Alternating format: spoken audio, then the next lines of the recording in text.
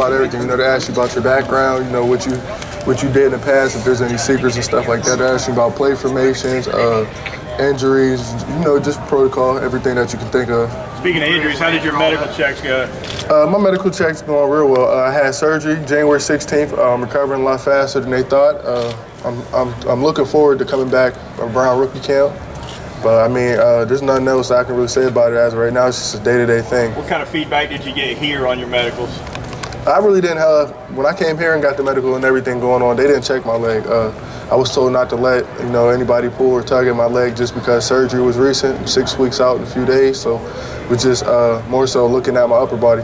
Malik, how did the injury affect you on the field for Ohio State this season? The injury happened November 26th in the game against team up north. So when that happened, I didn't really notice until after the game. You know, after the game, I couldn't walk really. I was limping.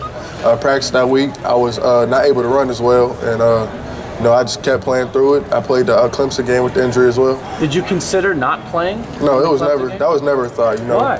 Just because, you know, I put too much work in with those guys, and it would be like I was letting them down. You know, we went through the offseason, the grind. You know, I feel like everything that I worked for in the offseason and that we worked for as a team, you know, I would have been thrown away if I didn't go out there and compete with those guys. Did it hurt in the Clemson game?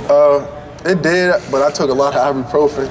It definitely hurt it, but, you know, I didn't really pay attention. As the game went on, you know, it was something that, you know, I wasn't paying attention to. I was just going out there to try to compete and get the win for the team.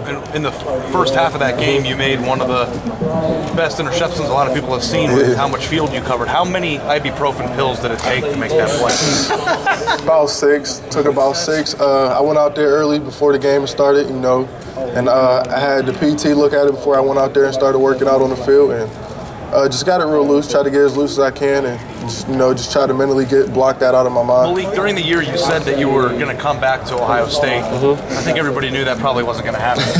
But when you have an injury like that, this year there was a big debate around a lot of players about whether you should play in bowls and stuff if you have an NFL future.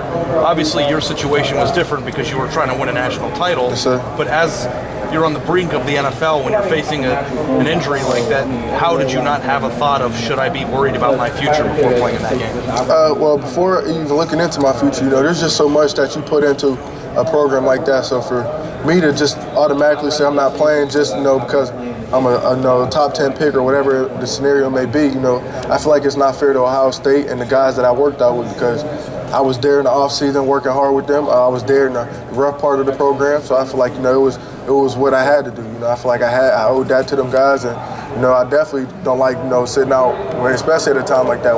We're working for a national championship, you know, big game against, you know, one of the top competitive teams in the college football. So I feel like it was a no-brainer that I was playing. Malik, we asked Marshawn Lattimore about having one great year as a starter, same situation for you, and to be in this position. Just what does it say in that 1 year what you accomplished? It just showed how much I've matured throughout the years being at Ohio State. You know, they do a great job of preparing you for the next level. So I feel like I definitely owe a lot of credit to Ohio State and the coaching staff, because without them, you know, I feel like I wouldn't have made a lot of the plays or be half the person that I am today.